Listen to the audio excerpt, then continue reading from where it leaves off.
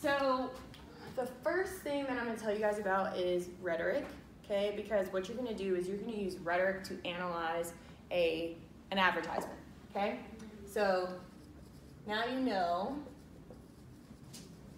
we're analyzing advertisements. Okay, advertisements use rhetoric, and rhetoric comes to us from the Greeks, okay?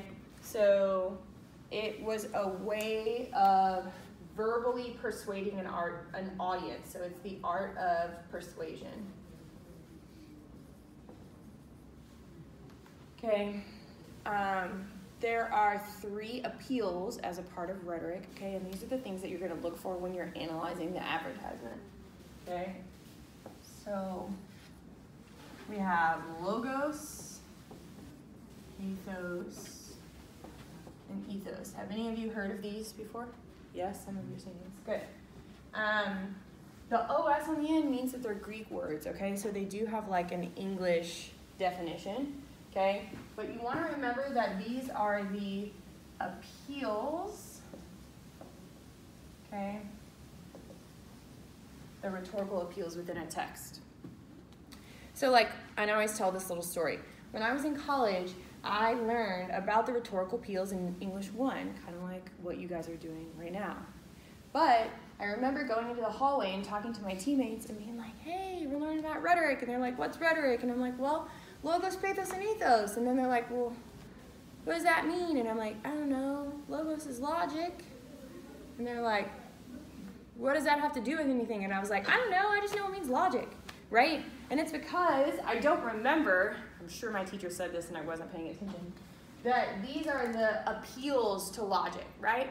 So if you're watching a video and it's trying to appeal to your sense of logic, right, which is logos,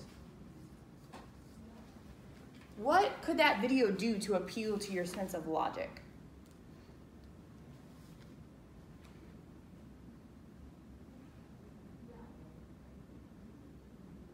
Okay, let me rephrase that differently. If I'm trying to convince you guys that you should purchase this marker because it will change your life, what information could I give you that would logically convince you to purchase this? Price. Okay, so factual information, right? Yep. Okay, what else? What could I tell you about it that would help convince you logically? It's like uses, like how to use it or what it's used for. Exactly. Exactly, okay? Those are all facts about it. But what else? What about research? So like statistics and data. Would that convince you logically if I said, okay, but 90% of students who purchased this said it was effective and it changed their life? Would that convince you? Think about Instagram, right? Yes. You have all these people on Instagram and they're like, well, look at me. You can see the percentage. It only took me 2 weeks and my butt grew 14% while using this waist trainer, right? And then people buy it, right? Because, why? They're saying they're trying to logically appeal to you through statistics, right? Hey. So we've got statistics, data.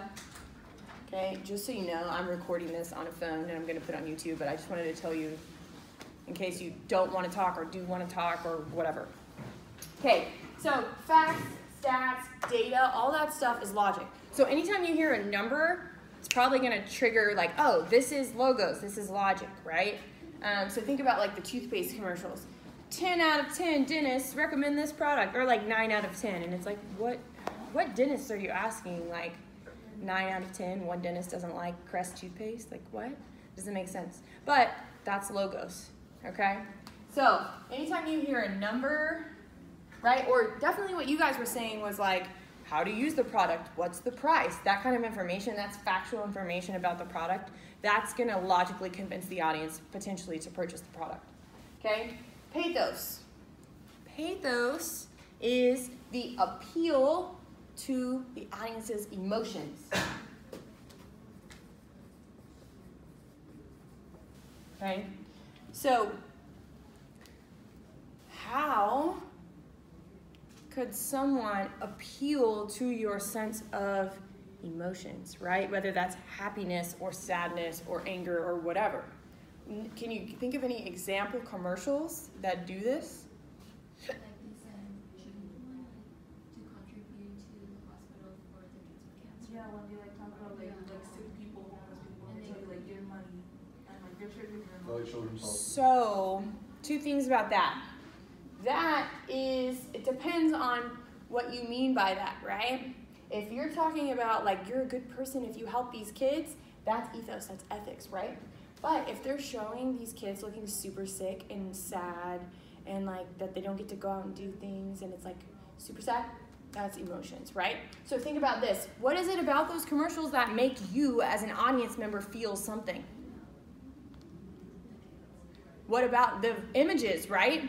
Okay, so images are one way that videos can appeal to your sense of emotions, right? Or use pathos. Okay, what else? Think about, have you guys seen that ASPCA commercial or like any of them where it's like Sarah McLachlan, you guys may not know who she is, but she's a singer, on a couch like petting her golden retriever, and in the background you hear, in the arms of the angels, fly away from here, right? I'm not a good singer, but the song is like super freaking sad to begin with, right? And then the words of the song are sad. Because what are they saying? In the arms of the angels, fly away from here. What does that mean? That somebody died, right? Yeah. Yeah, so music, right? That's another example of pathos, okay? But don't forget, with music, it's both the sound and the words. So sometimes like music sounds sad just because it's slow, right? Or music sounds really happy because it's fast. Or it sounds really scary because, I don't know, have y'all heard that new song? What is it? Bury a Friend by I don't remember. But I'm going to show y'all the song. It sounds scary. It sounds like something out of a horror movie, and I'm obsessed with it, and I don't know why. Because at first I was like, this is weird, right? But the sound of the music catches me, right? And it makes me feel something. And I think that's what draws us to music to begin with. And that's why commercials use music, right? Because it is emotional. Okay, and what else could a commercial do to convince you? In those commercials with the little kids with cancer, who's usually talking to you?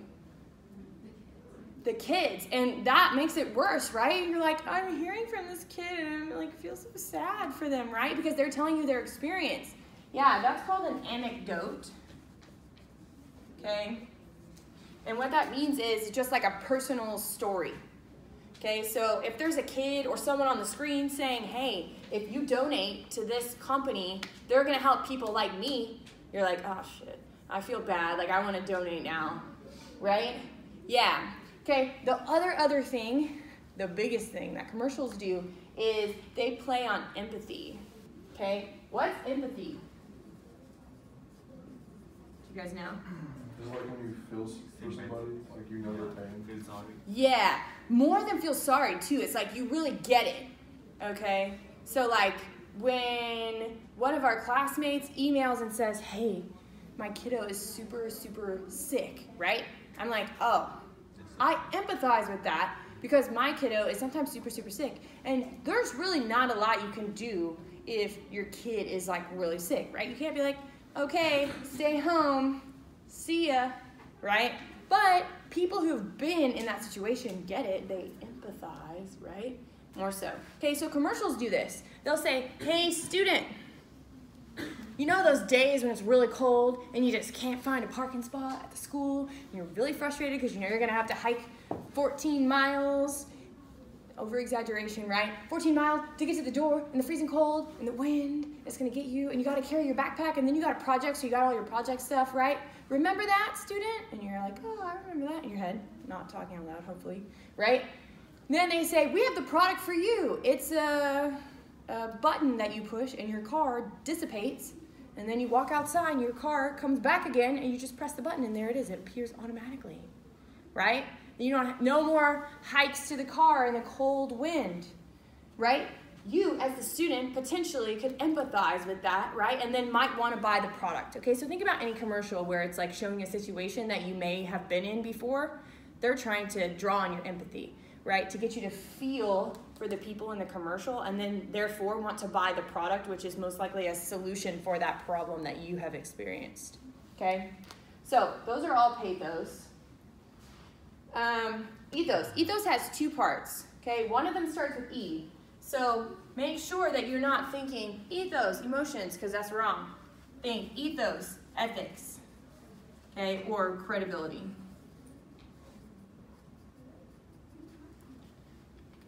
Okay, so ethos has two parts, ethics and credibility. When we're talking about ethics, you guys mentioned those commercials where they're like, these people don't have clean water. If you donate 5 cents a day, you can help a child get clean water for a month or whatever, right? Or if you donate, you can help kids who can't afford this cancer treatment. And then they show you the kids, right? Okay, that's ethics. Is the commercial telling you that you are going to be a good person if you donate to their cause, believe in their idea, or purchase their product? Right? If so, that's ethics, okay? Credibility, right, is when you see, okay, so I'll give you this example. Last night, we got this email, and it looked like it was from Chase, right? And it said, like, you have a fraud alert or something. Then we got a phone call, and it sounded like it was from Chase, except someone answered right away when we, like, called them back. And they were like, oh, can I get your credit card number to start processing your stuff? And immediately, right, that took away from their ethos. Because as soon as you call a credit card company, they don't always ask for they ask for the entire credit card number immediately, right? So that took away from their credibility, even though they appeared to be credible because they had the Chase logo in their email, they had Chase information in their phone call, they knew the last 4 digits of the credit card number, like weird stuff, okay? So think credibility as what's making them seem real, legit, right? So what are some things that commercials do to be credible? Who do they use to talk to you that might make them seem credible? For famous people. That's one example of ethos or credibility, right? A famous speaker, like LeBron selling Sprite, or I gotta think of like a different example than that. I always use that example. They show like famous soccer players wearing certain cleats. Like, okay, maybe you want to buy those cleats because you see, Ronaldo wearing these new Nike cleats. They're ugly as sin, right? But he's wearing them, so I want to try them. Does that make sense? Okay. So famous speaker, that's credibility, ethos, right? Who else could be in a commercial that might make you want to purchase a product? We're talking about toothpaste. Who are they going to show us on the screen? A dentist, right? Or a doctor or someone. Hopefully not a doctor in a toothpaste commercial. I don't know, right? So when they have expert speakers, right? So if they tell you like, oh, this person is an MD, or they are the leading expert in whatever, or they work for so-and-so, that's going to give them ethos, credibility, okay? Also, here are some other examples that I'm not going to write down, but you can write them down, right?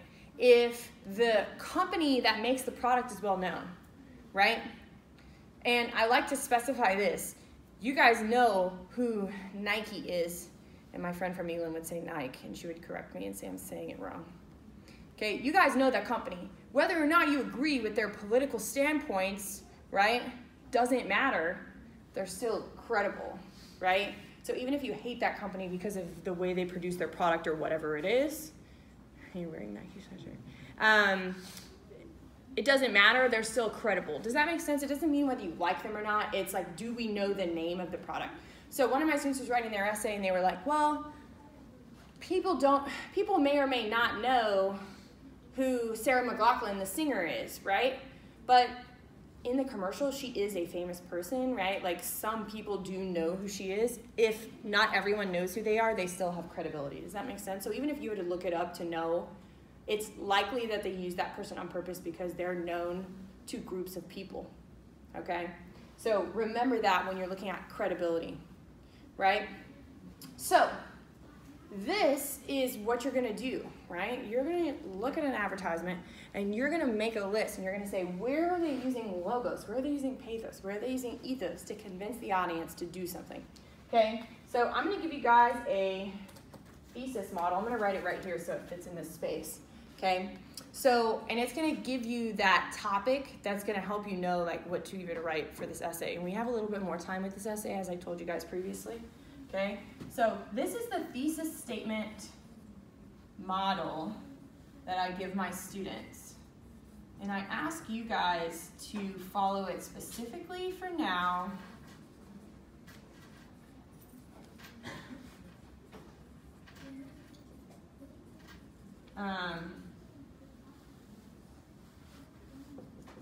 Because it's going to really change your writing. Okay? So this is a thesis statement. Sixto, how many sentences is this? Look carefully before you answer. One. It's one sentence, right? Your thesis statement is one sentence long. Okay? But it's got 3 parts. And I break it down into 3 parts so it makes it a little easier for you guys to like comprehend what is going on here, and it's not so like overwhelming, because I know sometimes you're writing a paper and you're like, what the heck is a thesis statement? How do I write that? What am I doing? Okay, so this first part, it says although, and then it has a blank. Okay, this is the counterclaim. Okay, your counterclaim should be one piece of the other side that you agree with.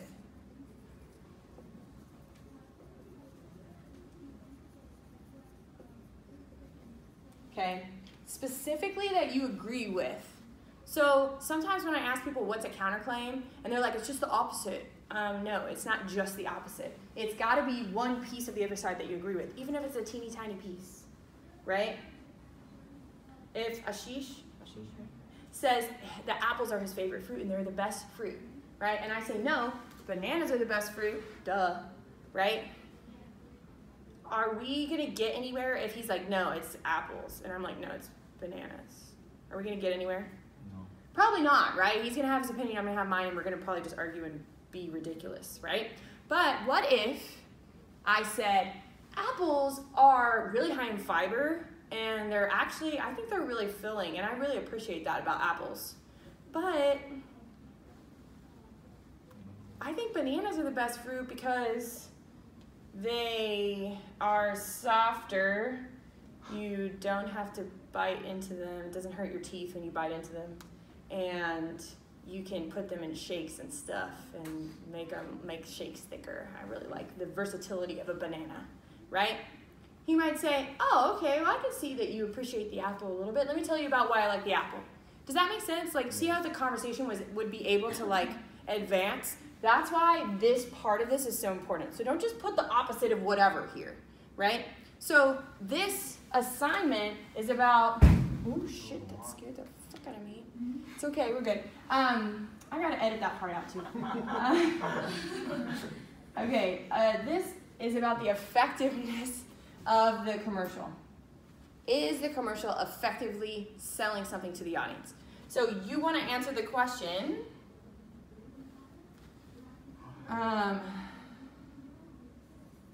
does the commercial effectively convince the audience to X, whatever X is, right? So it might be donate to a company, right? Volunteer for a company, purchase a product, or believe in an idea. Okay, so X there can represent whatever. Okay, so when you're going to write your paper, choose a commercial that does convince the audience. That's the easiest way to do this. Choose a commercial that convinces the audience to whatever. Okay, so I'm going to use, as an example, a toothpaste example, okay? And you guys can write this down as I'm saying it too. Okay, so we're talking about the claim now. This is your overall claim or argument. This is so, so important because this is where people usually get messed up. And if you mess this part up, that's like your whole essay, okay? So I might say, as an example, and you guys can write this down, although the commercial is lengthy and may lose the attention of the audience, okay, so that is something from the opposite, right? If I think my commercial is effective in convincing the audience, right, I gotta think of one reason why someone would say, it's not very effective, right? Okay, maybe it's too long. Maybe it's 2 minutes long and someone might turn it off before you get to the end of it. If y'all think about yourselves watching commercials you look for that skip it button to skip it. Unless it gets your attention. There's been probably 2 or 3 commercials that have really gotten my attention, like on YouTube, to where I didn't skip it, I just watched it. But usually I look for that skip it button, okay? So length might be a counter reason why it's not effective, okay? Make sure whatever you're putting here is not about the product. You're not gonna say, although there are many toothpaste brands, that's a no-no. That's what people usually want to put here, okay? You're not talking about the product in this essay. You're talking about the advertisement. So I argue that, right, the Crest toothpaste commercial called Brush Your Teeth is effective in convincing the audience to purchase Crest toothpaste because of its use of logos, pathos, and ethos. Okay, so that's your example thesis statement. You want me to say it again? Yes. Okay. Although the commercial is lengthy and may lose the attention of the audience, right? So that's your counterclaim. Like maybe you want to ask yourself here, why is the commercial maybe not effective? It could be a teeny tiny reason or a big reason, whatever. Okay, so maybe it's too long. Although the commercial is lengthy and may lose the attention of the audience, comma, I argue that the Crest Brush Your Teeth commercial is effective in convincing the audience to purchase Crest toothpaste, right? So we're putting that here because of its use of logos, pathos, and ethos, or whatever order you want to put them in. We're going to talk about that in a second. Okay? So you're basically giving me like an outline for your essay before you even write your essay, which is awesome for you and for me. For me, because I can like check you before you start, number 1, and number 2, for you, because you know what you're talking about. You don't just like sit down at the computer and say, the thought's gonna come to my head at any point, right? Like where do I start? What do I write? What do I do? This is where you start, always. Start with your thesis statement before you start writing anything else, okay? Okay, let's talk about why I have you guys say I argue that. First of all, don't use I anywhere in your entire essay except for literally right here, okay, ever. Don't use I or you. That's another thing I'm going to start marking on papers. Don't use you, right? But don't use I anywhere else. The reason I have you put it here is 2 reasons, 2 major reasons. The first major reason is because when I say, Sixto, what's your paper about? He's not going to be like, an advertisement, right? Like, he's going to go right here and be like, okay, I argue that, you know, the Crest toothpaste commercial is effective in selling this toothpaste. Right? And I'm going to be like, cool, you did what you were supposed to do, right? But a lot of times students catch themselves because they go and read this and they say, I argue that Crest toothpaste is the best toothpaste. Is that what you're supposed to be arguing? No, you're not arguing about the product here. And I have to make this really clear because people do that and then I'm like, how do I even grade this? This isn't what I asked you to do, right? Okay, so that's the first reason. The second reason is upper level academic writing looks like this. Right? They are direct and straightforward. They say, I will argue that teaching a smaller classroom of students is more effective for students and produces better success rates, right? When you look up like research and academic articles, you're going to find that's what they say, and you automatically know what they're talking about before you even have to read the article. Does that make sense? So that's why I have my students go here. For now, I want you to write like this, only in your thesis statement. Okay, later we can take these parts out and it will still make sense and I'll advance you in that direction. Okay, but don't use I anywhere else, only right here. Cool? All right. Lastly, we have our counterclaim, we have our overall claim, and then we have subclaims. So in high school, you might have learned these as your 3 reasons why. These are your 3 reasons. 3 reasons why the advertisement is effective in selling the product, right? Okay, well, your 3 reasons for this are the 3 rhetorical appeals, logos, pathos, and ethos. Okay, and I'm going to say a few things without writing them here so you guys can really, really get this because I think students miss this sometimes. I want you literally, you guys know what literally is, right? Like we use that word sometimes and we don't actually mean, I'll be like, I'm literally dying today. Okay, no, you're not because you're alive, right? And I am guilty of this, so I literally want you to write logos, pathos, and ethos here. Do not write anything else, okay? A lot of times students are like, no, I don't like that. That's too simple. No, it's not too simple. That's actually advanced. Because if you put logos as your claim 1, subclaim 1 here, but you have 2 examples of logos, you're going to have a more advanced paper than the person that lists because of its use of data. So, subclaim 1, subclaim 2, subclaim 3, right? So if you say logos here and you have 2 examples of logos, that's a more advanced idea than just saying data, music, and ethical appeal or something, right? So I literally want you to put logos, pathos, and ethos, and it's for the purpose of advancing your writing, giving you that opportunity to not put specific things here, okay? Because that's actually lower level writing. So a lot of students like talk themselves in and out of that. They like second guess it. They're like, wait, she told us to literally put logos, pathos, and ethos here, but I don't really know if I should do that because that sounds like it's like not what I should be doing. That's what I want you to do, okay? The other thing about that is, how do you decide what order to put these in?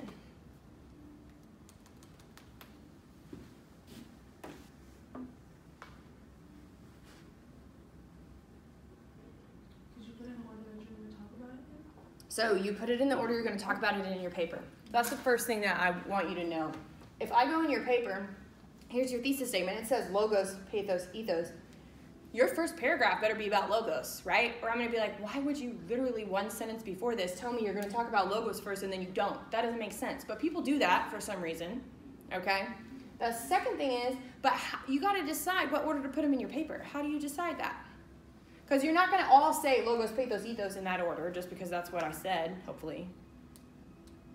Maybe like when you're watching the ad yourself, you can see like what comes up first. Okay, you could do that, but what if they're all in different orders? There's 1 example of logos, then 1 pathos, then 2 examples of ethos, then 1 logos, then pathos. You can do it by like how appealing it was, by like the most Okay. appealing, least appealing. Okay, so that's what I would suggest. But how do you put most appealing first or least appealing first? Most, like, Think about it like this. You ready? yeah. I love this example. It's my favorite.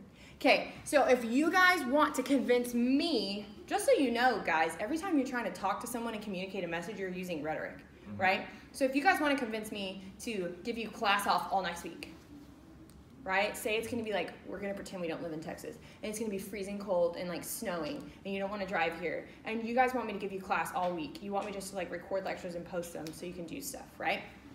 Okay, I'm going to say to you, and this is actually going to happen if you ever want to convince me of something, I'm going to say to you, okay, think of 3 reasons why I should give you class off, and I'll consider it, right?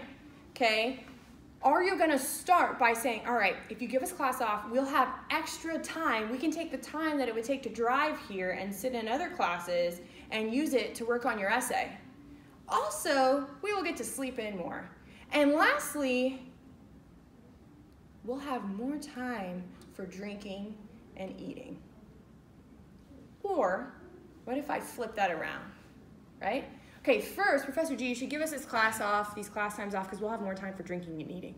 Secondly, we'll get extra sleep so we can perform better. Lastly, you should really give us this class off because we can use all the time for driving and other school activities that we would be wasting here to work on our essays. Which one was more effective? The second one, right? So what you want to do is, and I use that example because you guys usually will remember that, build your argument, right? Start with whatever your opinion is of what's the least effective appeal that you found, right? And then work your way up. Usually in a commercial, the most effective thing is pathos, okay, emotions. But it's your choice. I'm not going to be like, you did this wrong. Ethos is not the most effective in this commercial. I'm not going to do that, okay? As long as you stick with whatever you put there. Okay, so always build your argument, right? Hook the reader in a little bit, or your audience, or whoever, and then build it up. Alan, you're in sales, you know. You would do something like that too, probably, right? More than that. Yeah, see, more than that. See, he's probably an expert rhetoric user. I don't know what to say for that. Yeah, probably. Better, much better than me. I'm not good. I'm like all pathos and nothing else. So, yeah. Okay, so this is what it's going to look like when we start working on stuff, right? And this is kind of a lot for a lecture, which is why I was telling you guys, like, I'm going to let it sink in a little bit, and then we'll start. We do have paragraph structures in this class that I'm going to teach you guys on Tuesday of next week. But for now, like for homework, Okay, I want you guys to like review this information, do your play pauses and your discussion boards, okay, because that's going to help you develop this paper a little bit. They're going to start like jogging your mind toward the topics, and then review there's like a textbook chapter that you can read on Blackboard. There's a ton of stuff there for you to use as a resource. So I beg of you, you're in a hybrid class. That means you spend a little bit of time with me and you spend a lot of time outside of class. Use those resources that are there for you. And I'm going to try to get y'all's papers graded soon. I'm going to end this before I continue talking of what else I'm saying. Okay, I'm going to do this first. So I can put that as like a piece in this video. Y'all, this video is going to be so janky. It's going to be awesome.